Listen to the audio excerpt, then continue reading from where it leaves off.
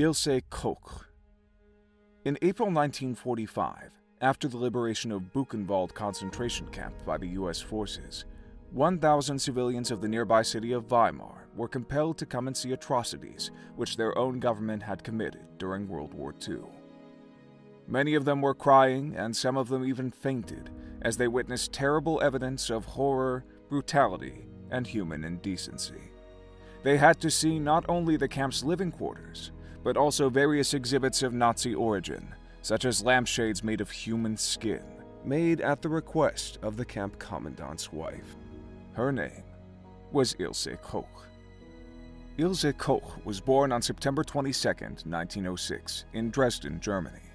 Her father was a former military commander, and Ilse joined the Nazi Party in 1932. In 1934, she met Karl Koch. They got married in 1936, and the same year she began to work as a guard and secretary at the Sachsenhausen concentration camp, where her husband was the commandant. Her infamous career is mostly connected with Buchenwald concentration camp, where Ilse's husband Karl became the commander in 1937. The crimes that Ilse Koch committed in the Buchenwald concentration camp are so heinous that they catch up with the atrocities of the Nazi angel of death, the infamous Josef Mengele. She was obsessed with tattoos and used to ride her horse around the concentration camp looking for tattooed prisoners. When she found one, she sent them to their death, but before they were killed and burned, she had carved out the part of their skin where their tattoo was located. She used to call these pieces of skin her trophies. She would go on to collect lampshades, book covers, as well as handbags, all made of human skin. She shared her obsession with tattoos with Dr. Erich Wagner, allegedly her lover, who wanted to find connection between tattoos and criminal tendencies.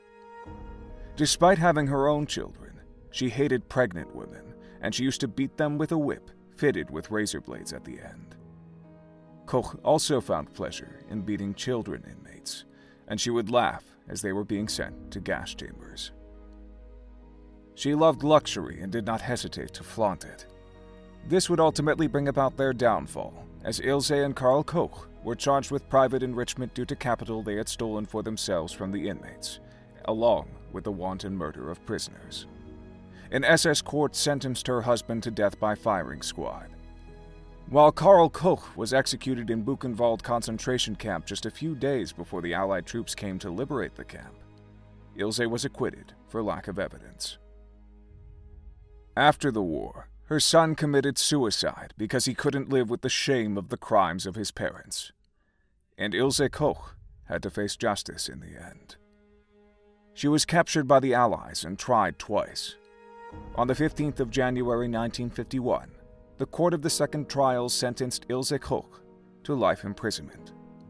While spending the remainder of her life in prison, Koch became delusional and convinced that those who she had tortured in concentration camps would want their revenge. On the 1st of September 1967, at the age of 60, Koch hung herself in her cell. There were no tears shed for Ilse Koch. Thanks for watching the World History Channel, and don't miss our next videos. Click the subscribe button now for more interesting clips. Give us a like, and see you in the following episode.